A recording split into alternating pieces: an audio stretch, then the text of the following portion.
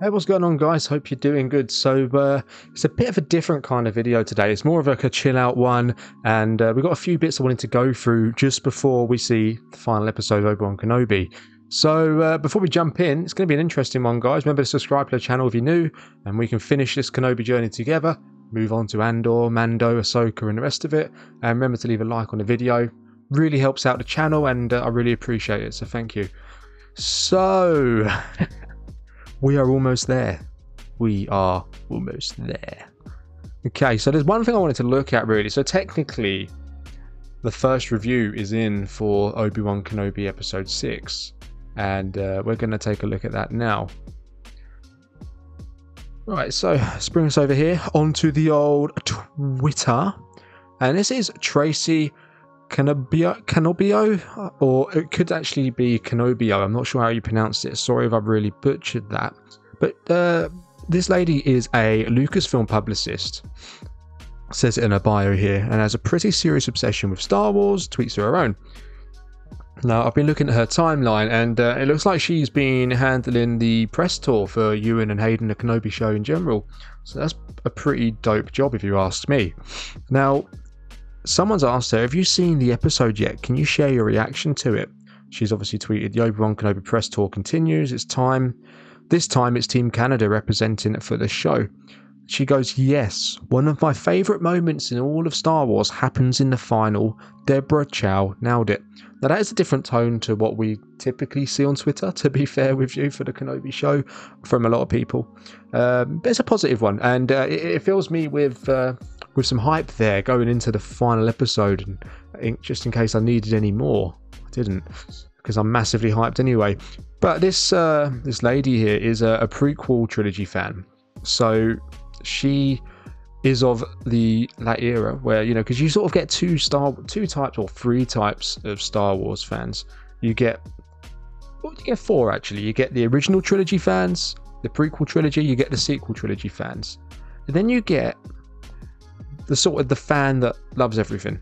So you get four types, and this lady seems to be very of like the prequel trilogy from what I can see on the timeline there. So for her to say that, and she really enjoyed the final and Deborah Chow nailed it, hits me with a lot of confidence considering these are prequel characters.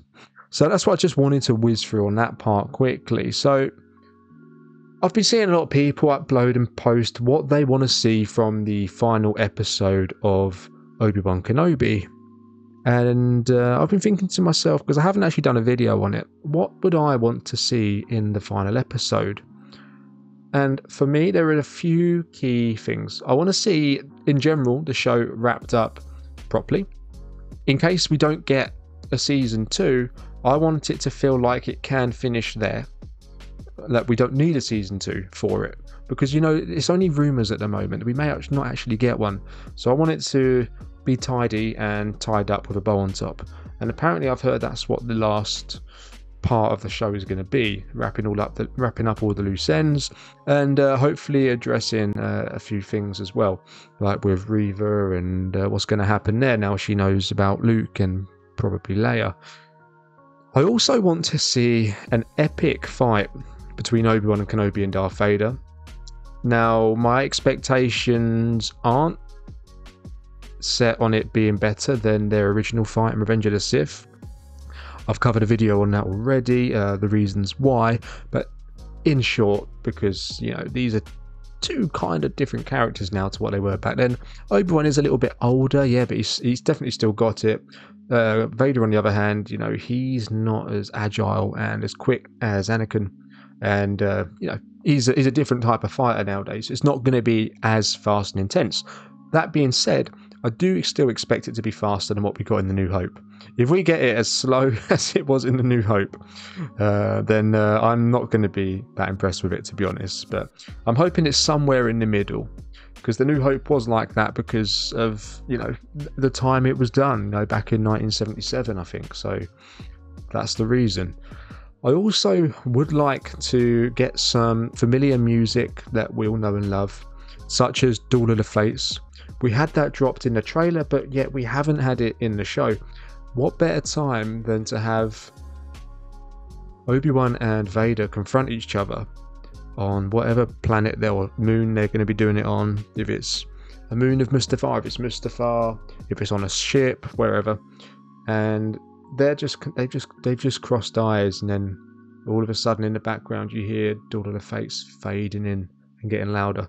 That would just be a dream for me, to be honest. So they're the main things that I wanted to see from the show. I think it'd be interesting how they handle Reva and Luke Skywalker particularly as well, and Reva's character. We have heard that she gets killed off, we've heard that she survives, we heard that things have been changed. To be honest, we're not going to be sure on what happens until tomorrow. And then we move on to Andor. 31st of August. We've got the Lego Star Wars movie coming out at the beginning of August. Then we've got Andor for 12 weeks. So that's a good solid run. That's 3 months, and that's going to take us, and that's going to lead us into like November, and it's going to be finishing. The Bad Batch's going to be starting Bad Batch season 2 about a couple of weeks before Andor finishes, and then after the Bad Batch we're basically at Mandalorian season 3. So we're not going to be short on Star Wars content. Like just before the Book of Boba Fett we had a year without anything. That was a dry year. And it was probably the wrong time to start a YouTube channel about Star Wars, to be honest with you, when there's not much new content to talk about. But hey ho, we're here now, it's getting there, and we move. So there's plenty to look forward to. I'm going to be looking into adding some new aspects to the channel after Kenobi's out of the way, for Andor, in time for Andor, live streams, have some guests on, and we're going to see where it goes.